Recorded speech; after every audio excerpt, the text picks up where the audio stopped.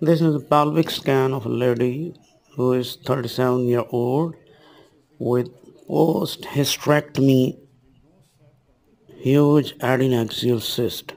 She presents with the lower abdomen pain, and on the pelvic ultrasound you can see huge adnexal cyst. In front is the gallbladder, and there is post-hysterectomy stump that you can see. Cursor show the post-hysterectomy stump. This is the post-hysterectomy stump. Cursor show it. It's more than 4 centimeter. So not above than 4 centimeter.